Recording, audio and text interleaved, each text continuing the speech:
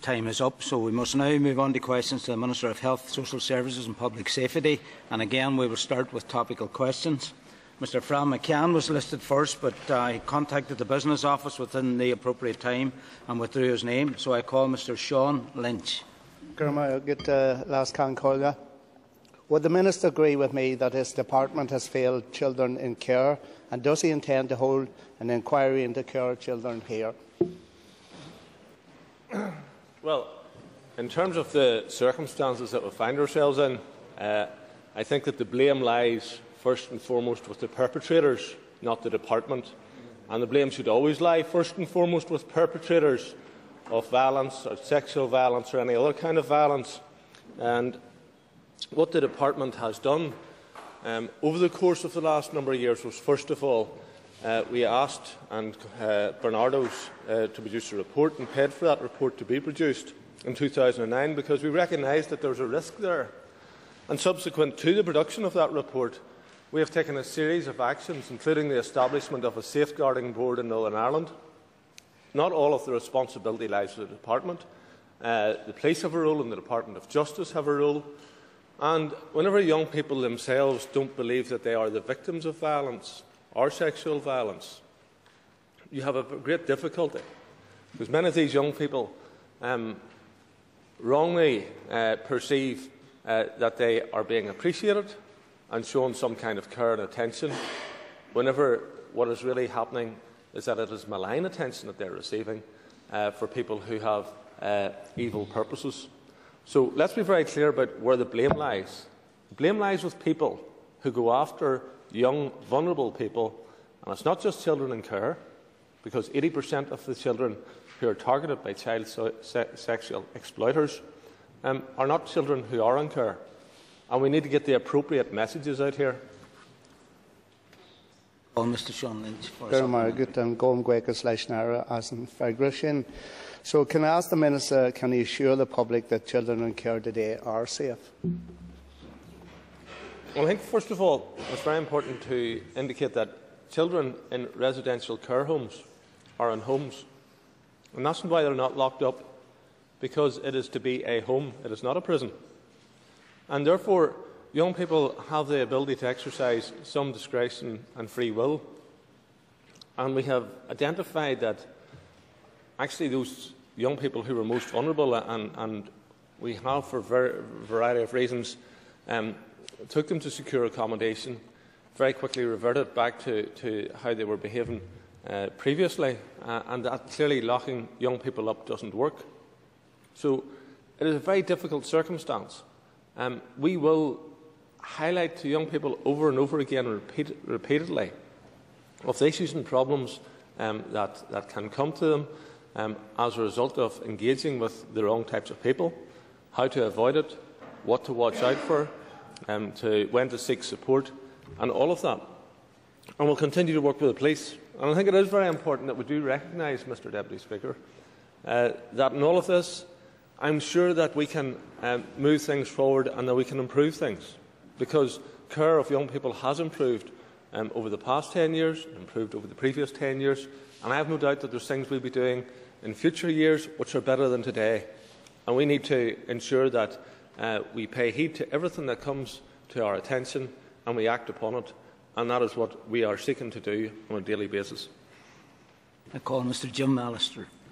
Will the Minister give statutory residential care homes for the elderly a chance, an opportunity to prove their viability by doing a U-turn on his policy of restricting new admissions? Well, the policy of restricted admissions is obviously something that a number of trusts have applied, not all of the trusts, I should say. Last year, for example, the Western Trust had an open admission policy. 80% of the people in the Western Trust chose not to actually use the statutory residential homes. They opted for private residential homes. So Mr Allister's point is not resolve the thing in and of itself, the issue. So I would suggest that in terms of residential care homes for the elderly, we need to look at the widest range of options for our elderly population and seek to meet their needs. But what should be front and centre of all of these things is the person, not the facility, and the needs of that person, and where best those needs are met. And if those needs are best met in a statutory residential care home, that's not something that I'm opposed to. The Minister likes on this issue to hide behind the trusts, but it is his policy to restrict admissions. He told this House on the 9th of October last year, when he introduced Transforming Your Care, that therefore there would be a restriction on new admissions to statutory care homes. It is that which is starving the homes of the oxygen of occupants, which makes them capable of working. Take Pinewood in my constituency, 36-bed unit, starved of admissions to the point where it now has 9 residents. Isn't the Minister quite clearly clinging to a policy designed to close those homes? Why does he fear lifting that ban to let those homes prove themselves? Just in case Mr Allister would take the Assembly down the wrong line on this issue, I think you'll find that there's more than 9 residents in Pinewood, albeit 9 permanent residents. But there's many people who use that facility for respite care as well. So just to clarify that matter. And the truth is that had Mr Allister had his way, and the Trust had made their recommendations, does he honestly think that a direct rule minister would have stepped in as I stepped in? Mr Allister's policy would have ensured the closure of Pinewood residential care home. And Mr Allister doesn't like the truth and he doesn't like the facts, and that's why he's behaving as he is. I would wish that Mr Allister, and indeed anybody else in the Assembly on this issue, would actually go and visit some of the new facilities that we have developed. I recently opened one in Downpatrick. It was down in Carrickfergus, one. It's not very far from Mr Allister's constituency. And I would urge people to actually gain a little knowledge on this subject about the standards of care that we might be able to offer our elderly population, a higher standard of care than is currently in place, and talk to the residents who will say, this is much better. Talk to the staff who will say, this is much better. And talk to the families who will say, this is much better, rather than hyping up and scaring elderly people who are currently in residential care homes unnecessarily. Okay, listen, if you ask a question of the Minister, you should have managed to listen to the answer. Can I call Mr Alistair Ross? Thank you, Mr Deputy Speaker. The Minister will be aware of continued coverage about the issue of organ donation in recent days. Can the Minister provide an update on the survey work that his department was carrying out about public attitudes towards organ donation in Northern Ireland? Well, the Public Health Agency team conducted a face-to-face survey of the general public over the early summer with a representative sample of 1,012 individuals, which is a fairly large number. And that was done on the basis of age, gender, social class and local government districts, so it was widespread. The focus groups and stakeholder engagement also took place with health service staff, the BMA charities, recipients, those on the waiting list and donor families. And that work has now been concluded, and I understand finalised a report on their findings. So in all of this, I think that there is some very interesting views coming out on organ donation, and I think that there's a lot of work to be done with the general public on this issue to ensure that we can move and advance forward and ensure that there is more organ donation takes place in Northern Ireland with the support of the public. Supplementary from Mr Ross. Thank you. Can the Minister confirm that that report will be published? Can he indicate to the House when he would anticipate that that will be done? And are there any early findings from the work that's been carried out that would be of particular interest to the Assembly? I understand that the all-party group on organ donation actually meets next week. We'd be very happy to make that report available to that group. I think that that would be an appropriate opportunity to do it. The PHA team, I have no doubt, will make themselves available to make a presentation if they're requested. And I do appreciate the public and political interest on this issue. And if it's not possible for the all-party group to actually receive such a report, I'll endeavour to have the report published in the very near future.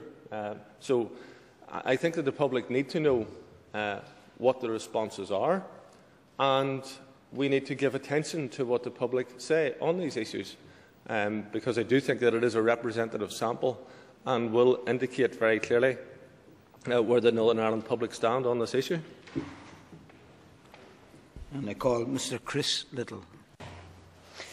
Thank you, Principal Deputy Speaker. As this is my first topical question, could I extend my thanks to the staff of the Procedures Committee who undertook to develop my proposal to introduce topical questions, and indeed extend my gratitude to my own Assembly researcher, Gareth Scott, whose idea it was to proceed down this route. Can I ask, therefore, I think it's worth putting that on record, can I ask the Minister, therefore, why he is currently using scarce public funds for legal cases against blood donation and adoption, when his responsibility is to deliver a system that assesses the health and safety of blood, and indeed whether parental placements are in the best interests of the child? Well, I thank the member for his modesty in the first instance. There's an old saying, self-praise is no recommendation. In terms of the issues that the members raised, I wasn't aware that I went to court with anybody. However, when someone takes you to court, you do have to respond. It would be quite foolish not to respond. And it's very interesting that we have public money being used in terms of the Northern Ireland Human Rights Commission, which is a publicly funded body, taking government to court. And we also have legal aid being used. And we await the outcome in the not-too-distant future of one of those cases. So let's just see what happens as a result of that. In terms of the gay adoption, let's be absolutely unequivocal. I'm just after saying that we need to pay attention to the public whenever they speak. And whenever the Direct Rule Minister, whenever the Direct Rule Minister actually went for a consultation, that consultation revealed that over 95% of the community were opposed to gay adoption.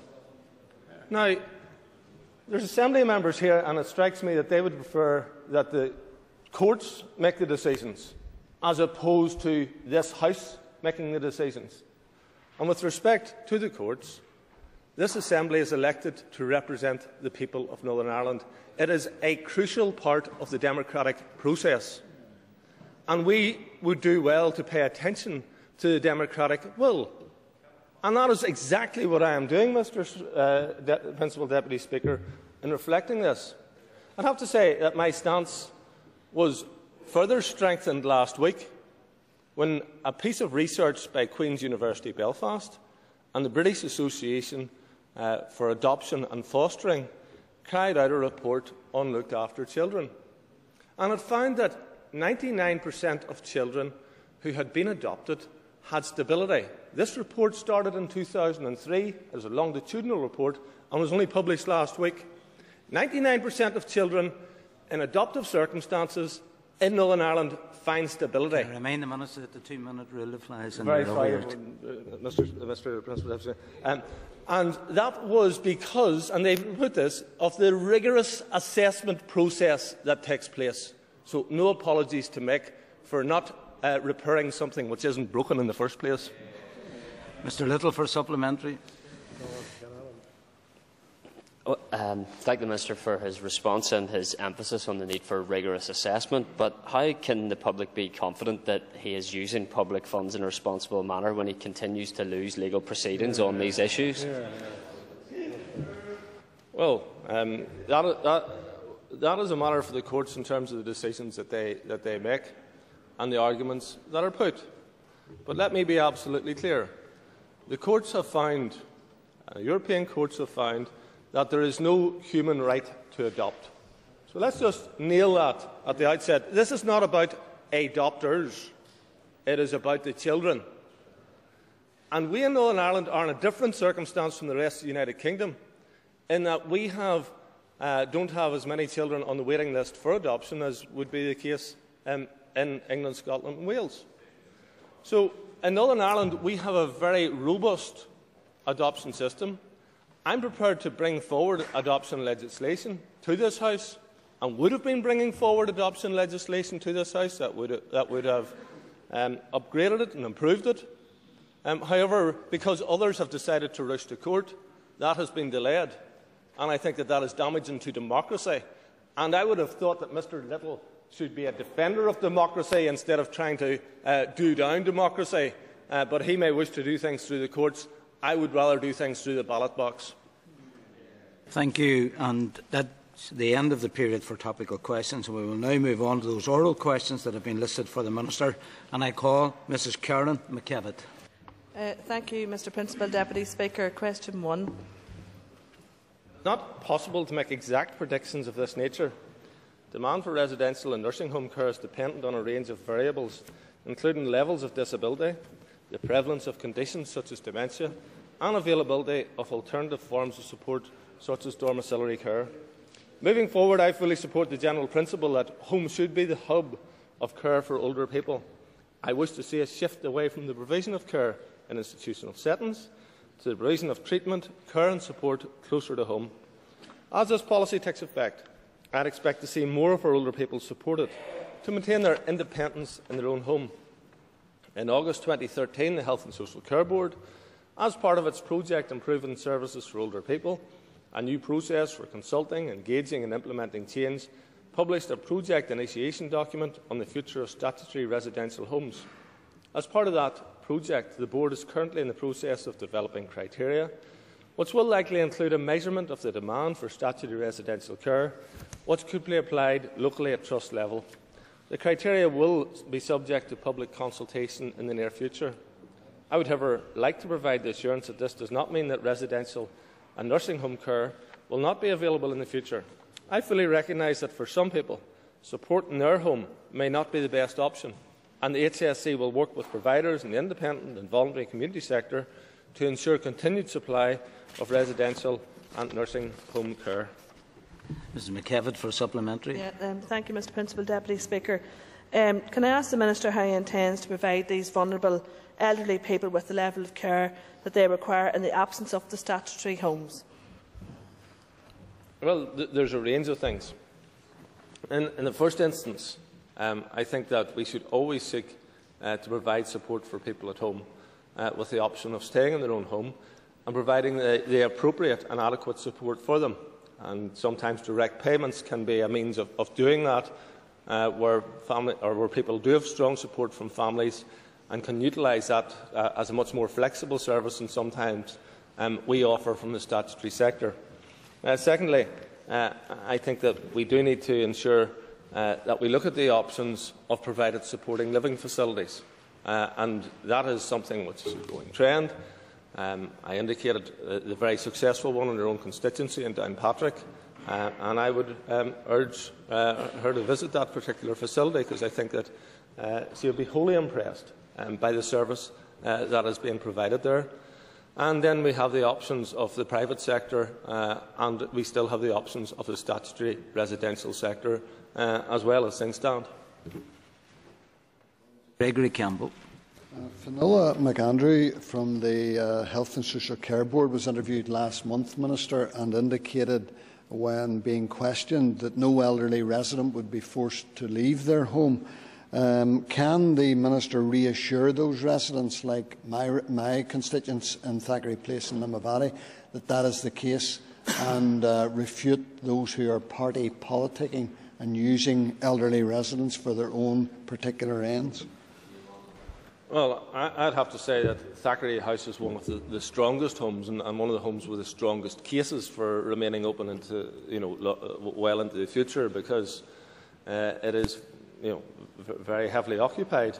I think with some 27 or 8 permanent places out of 32. So that is a facility which clearly is very popular in the local community.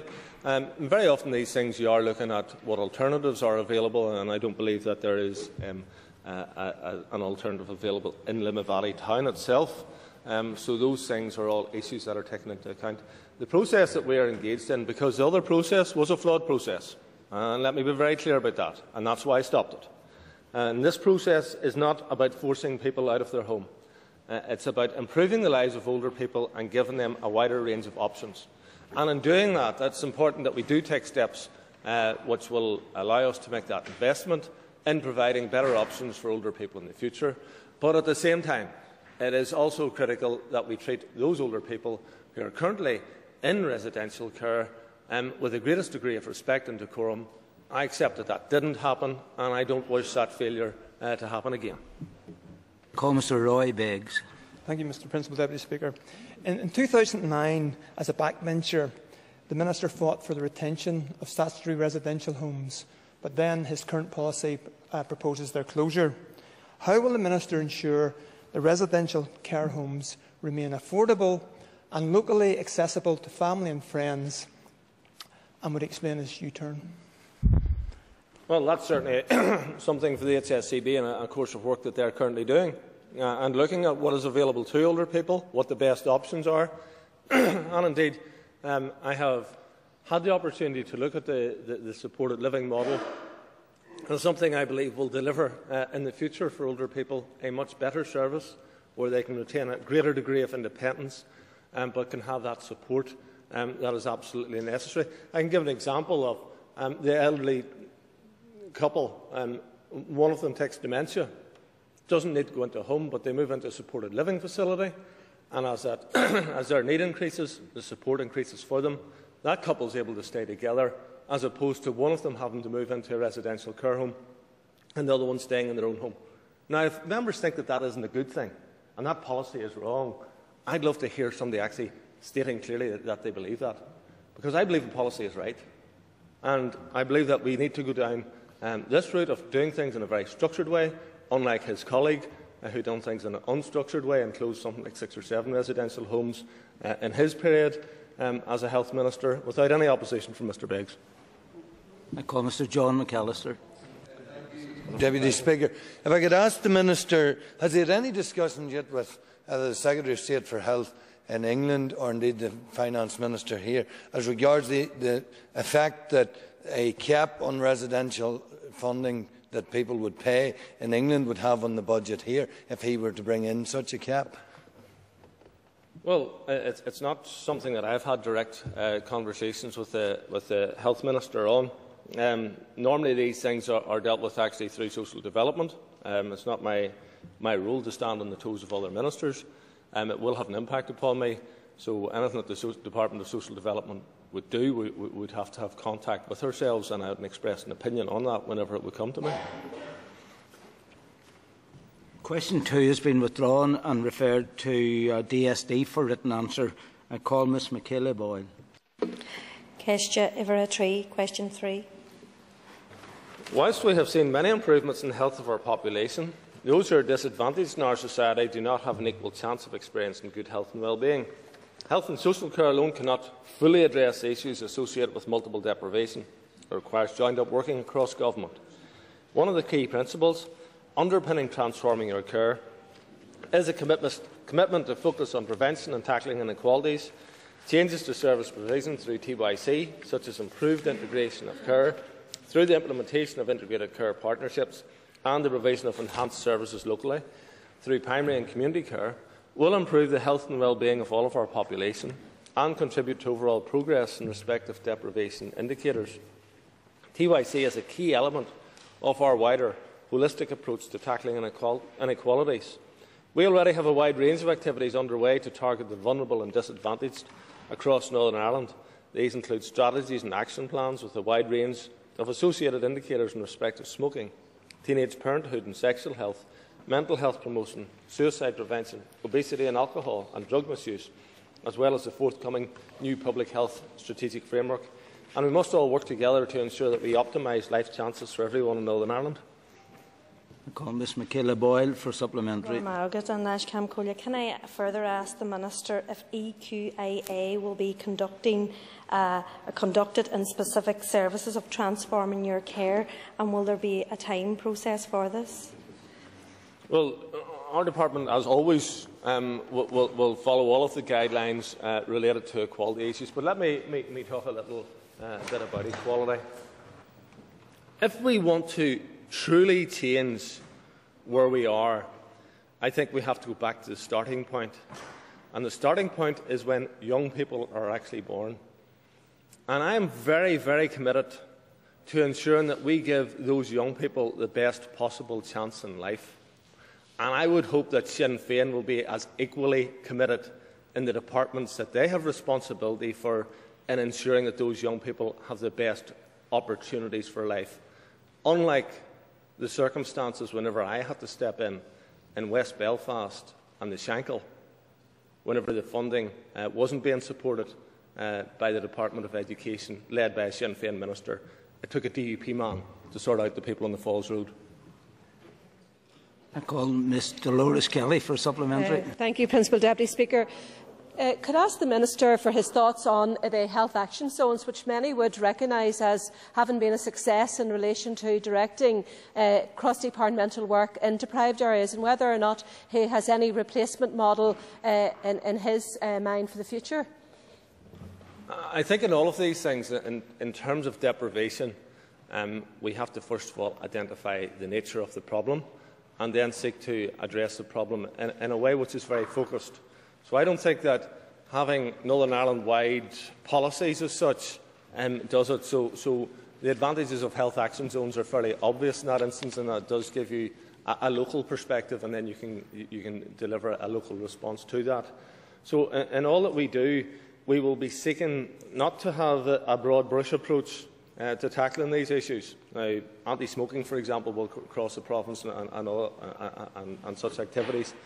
But in terms of determining the nature of the problem, school truancy, for example, is something which impacts upon young people's health. But if you have high levels of truancy in one area, we can actually focus on that and target what's going on. People smoking during pregnancy, maybe, well, I know it's an issue in some areas which is much greater than others, so you'd have a particular focus on that. So I think it's absolutely crucially important that we seek to get as much qualitative information as possible to actually tackle inequalities in a very focused way, which makes best use of the limited resource. I call Mr Kieran McCarthy. Mr Principal Deputy Speaker, can I ask the Minister in relation to domiciliary care, how can the Minister use such honeyed words whenever he knows and he presides over a department that has deprived a number of rural, isolated, elderly people of the community meals? The criteria has been lifted so high that there are thousands of people actually not getting a one meal per day. Well, in terms of domiciliary care that Mr McCarthy asked about, there's actually more money being spent in domiciliary care, there's more hours being spent in domiciliary care, and that is going to continue to be the case. We're going to invest further in domiciliary care in the years that lie ahead, because it is absolutely critical to ensuring the well-being of people who require such care.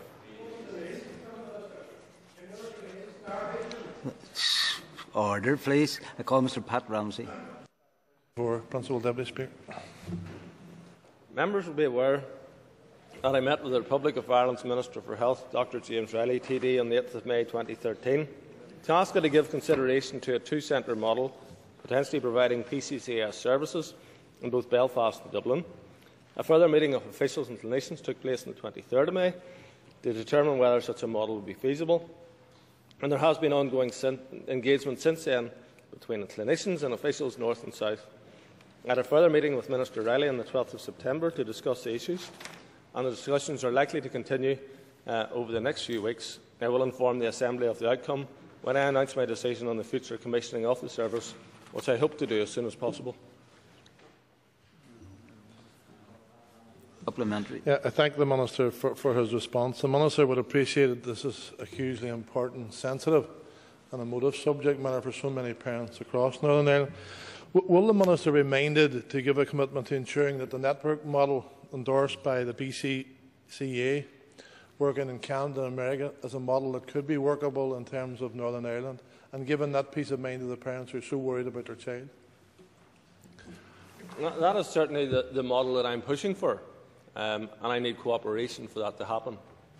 So I'd have to say that Minister Riley has been very cooperative in terms of us looking at all of these things. I do think that we have a more challenging issue with officials in both departments in terms of getting this one over the line. But I am very determined that we exhaust every possibility that exists here, and will give it every effort to seek to ensure that we do get a network facility which retains surgery in Belfast. I should say that we are in a better place than we were some time ago, whenever the proposal was that we went to England and that we had the potential to lose our cardiology services. I believe that the cardiology service is something that we can ensure stays without any issue.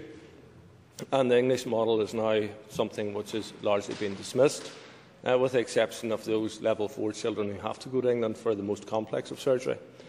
So it is a battle that continues, but I can assure the member that that is the model that I am pursuing. I call on Ms Pam Brown. Thank you, Principal Deputy Speaker. I thank the Minister for his answers thus far. Can I ask the Minister what are the key factors that are required to make the Belfast-Dublin network work, and is he aware of the arrangements such as a single network serving Toronto and Ottawa? Yes, I'm aware of the networks, and we're also looking at, on the island of Ireland, there's over 500 operations currently taking place. Now, ideally, Dublin doesn't want to go less than 400. And ideally Belfast would need 200 to enable us to offer a 24/7 service with 50 adult congenital cardiac procedures taking place. So getting to the optimum is difficult in that I don't think the border counties would bring us up to the 200 alone, and therefore you're going to have to go deeper into the south of Ireland for that to actually work as well as you would like it to. And the other element of it is that it would be absolutely important and critical that our surgeons and our anaesthetists and our theatre teams would have the opportunity to engage in surgery in Dublin, so that their skills are right up there at the very highest level, and that would make it more attractive for young surgeons to come to Belfast. I did meet with the surgeons, and they don't believe that it's impossible to recruit, so there is some hope there. And I'd have to say that our cardiologists are so highly respected for the care that they provide and in the way that they do it, and I think that we have something to offer the Republic of Ireland in terms of the cardiology service. It is so excellent, and we can support people in the border counties in that respect. Mr Robin Swan. Very much, Mr Principal Deputy Speaker, and I thank the Minister for his words, and can I declare an interest as having a 7-month-old son still waiting cardiac procedures in Belfast, and I can endorse the Minister's words when he speaks highly enough of the surgeons and the staff in the Royal Victoria. Ministers, maybe only anecdotally, but parents I talk to daily and weekly up in there now seem to be sending children to England for some routine operations, and I know I've asked for statistics in regard to that in comparison to the number we're now sending to Dublin. Minister, can you explain to me why are there still restrictions in place on performing some paediatric cardiac procedures still in place in Belfast, whereas they have been deemed safe to be performed there, and why we're still sending children across to England? Well, I understand that a criteria was applied by the HSCB and PHA in conjunction with others, which led to certain surgical procedures not actually taking place in Belfast. And I understand subsequent to that there was an independent assessment of that decision, and the independent assessment of the decision indicated that it was wrong. So that very question has been asked of the relevant bodies and actually just this week. So whenever I get an answer to that from the bodies involved as to why they haven't changed that decision, then I'm very happy to bring it back to this House. I call Mr Cahill Boyle. Just ever occurred, let a whole question number 5, please. My department continually reviews all of its policies and standards for health and social care services to ensure that they do not unreasonably discriminate against any group. The fundamental principle is that access to health and social care services must be on the basis of prioritised, accessed health or social care needs. As the policy intentions and scope of the proposed new age discrimination legislation becomes clear, we shall of course include them in our review processes to ensure they are properly reflected in core policies and standards for health and social care. Hello, I call Cahill Boylan for his supplementary. Thank you. Lascan Corley agus going breakish lesson era as Octaragra. Could I thank the Minister for his answer? But in view of the commitment under transforming your care to ensure people can remain longer in their homes, does the Minister not agree that a review now would be even more relevant? Or Well, in terms of these things, obviously, we have a Northern Ireland executive, and when it comes to issues around equality, that falls within the office of the First and Deputy First Minister. And in terms of age discrimination, that would appropriately fall to that department. So, you know, in some respects, I suppose a simple answer would it's above my pay grade, but being more serious about it and not to be flippant, we do want to ensure that elderly people do receive the appropriate level of support and care. I think it is incumbent upon us to ensure that is the case, and it is incumbent upon us throughout government to work closely with each other on ensuring that we have all of the checks and balances in place that will make it less likely that anybody, and in particular older people, are not discriminated against or indeed get unfair treatment from government. Well, Mr Peter Weir for a supplementary. Thank you, Mr Deputy Principal Speaker, and thank the Minister for his answers so far. Can the Minister give us an update on the Older Persons Service Framework? The aim of the service framework is to improve health and well-being for older people, their carers, their families, by promoting that social inclusion, reducing inequalities in health and social well-being, and improving the quality of care. And the framework for older people sets standards relating to person-centred care, health and social well-being improvement, safeguarding, cares, conditions more common in older people, medicines management and transitions of care. And the OFM-DFM strategy for older people ageing in an inclusive society has been developed to update the direction of travel for older people's services. And the service framework for older people reflects and reinforces the core principles of that strategy, and these will shape and guide implementation. I call on Mr Raymond McCartney. To hold question number 6, please. Family support hubs are a multi-agency network of statutory, community and voluntary organisations providing coordinated referral services for families needing early intervention services. Hubs facilitate access to services in a particular locality. They do not provide services directly. The Outcomes Group in each Health and Social Care Trust area assesses the need of its resident population, including health needs, and the locality planning groups are responsible for determining the number and location of hubs to respond to identified need in their local area. Outcomes groups and locality planning groups operate under the Regional Children and Young People's Strategic Partnership. Hubs accept referrals from a range of agencies on behalf of families in need of early intervention support services, and they use their knowledge of local service providers and the Regional Family Support Database to signpost families to appropriate services. The Delivering Social Change Hub Signature project will support the existing network of hubs and develop 10 new ones. The national priority is the establishment of hubs in areas where none currently exist. Raymond McCartney for a supplementary. Thank you, Principal Deputy Speaker, and can I thank the Minister for his answer. In terms of location of the particular hubs, will the Minister be given consideration or take due consideration of the recent child poverty statistics, particularly in the constituency of Foyle, North Belfast? Well, I think we already have, and I'm sure the member is aware that there is hubs in Cregan, in St Tallow, in Waterside, in Strabane, and Dry Arch, and certainly those are providing an excellent service. In terms of Belfast, we have 4 currently under development to cover the north, south, east and west of the city. So in all of that, we recognise that there are families who find things very, very tough. They need a lot of support, they need a lot of help. And if we are to truly avoid children ending up in residential care homes, we need to step in at that very early point in their lives and provide that support to those families. And indeed, in some instances, step in to remove children from those families if that child is at risk. and the hubs will help us to provide that necessary support, whilst the other arm will be used in terms of the more enforcement line of things in other areas. But the hubs will provide that support to ensure that as many children stay in their own homes as possible.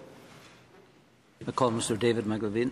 Thank you, Mr Principal Deputy Speaker, and I thank the Minister for his answers. I wonder, could the Minister give the Assembly an update on other work that the Department is leading on under the Delivering Social Change model? The Public Health Agency leads a parenting support programme, and that has 5 distinct elements, namely Strengthening Families programme, the Infant Mental Health Training, Parenting Your Teen, Incredible Years and Triple P, all very trendy names, I might add. 4 of the programmes are in train, although at different stages of development. One programme, Triple P, has been delayed due to difficulties in identifying a suitable provider organisation. So consideration is being given whether to proceed with commissioning this programme or diverting funding to an alternative parenting programme. We do have links with Sure Start, for example, the CAMS teams, family centres, Bernardo's Action for Children, NSPCC, health visitors, social workers and others, to ensure that families who need support are able to access relevant information easily. Call Mr John Dallett. Mr Principal Deputy Speaker, I thank the Minister for his answer. And would the Minister agree that while there are indices to identify those areas of serious and obvious social deprivation right across Northern Ireland, there are people, even in the most affluent areas, who experience these impacts, and what does the Minister intend to do to ensure that those people are not slipping through the net? Well, certainly the member is right to identify that there are people who are living in more affluent areas who have a fairly high degree of poverty, actually, in households. Many of them are in employment, but not well-paid employment. Many of them have acquired properties during the boom period and have mortgages which are excessively high, and leaves them with very, very little money for the day-to-day spend. I think it's incumbent upon all of us to support groups such as Citizens Advice Bureau, as we do, to give people quality information through our own constituency offices, to give people as much advice as possible, and to be able to point people to appropriate services, including free school meals. And people who have that issue shouldn't be embarrassed to take free school meals, because it's in the best interest of their children, and may well open the doors for other pieces of funding which they wouldn't find currently available. I call Ms Katrina Ruan. Partnership working is vital if we are to effectively tackle health inequalities. The Public Health Agency, and before that the health boards and trusts, have worked effectively in partnership with local government and others for many years to improve health and well-being and reduce inequalities in health through initiatives such as Investing for Health Partnerships, Health Action Zones and other issue-specific partnerships. A recent review of joint working arrangements has resulted in refreshed endorsement from the PHA and SOLAS, that is the Society of Local Authority Chief Executives, to build on local joint working arrangements in the strategic context of the new public health framework and the reform of local government 2015. Examples of ongoing areas of collaboration include tobacco control, direct support for council enforcement officers to protect people from exposure to tobacco smoke, encourage businesses to promote smoke-free environments and prevent the sale of cigarettes to children, accident prevention programme including a home safety check scheme, physical activity programme through, for example, referral programmes, walking programmes, outdoor gyms and other changes to the physical environment. In addition to and in support of this work, the PHA currently funds approximately 156 voluntary and community organisations to deliver health improvement activity, with some 270 contracts supporting 600 to 700 community-based initiatives. For a quick supplementary Principal Deputy Speaker. And Gaun Buicus Donara done Fragger Shaw. In an earlier answer, I was surprised to hear him pass his equality duties over to another department. And in light, my question was about health inequalities. In light of his Section 75 duties, I asked the Minister if models to track outcomes and impact will now be developed as part of transforming your care. It just worried me slightly you were dismissing your duties in relation to age. The member must have only heard part of the answer or else just wasn't listening, because I indicated that this department would ensure that it met all of the equality standards. I hope that whenever she was Education Minister, she's done that with the Buddy Bear Trust, for example, which is seeking to help children with profound difficulties, physical difficulties, and certainly didn't receive any support from the member whenever she was Minister. So when we talk about equality, equality should apply to everyone, including profoundly disabled children. Thank you.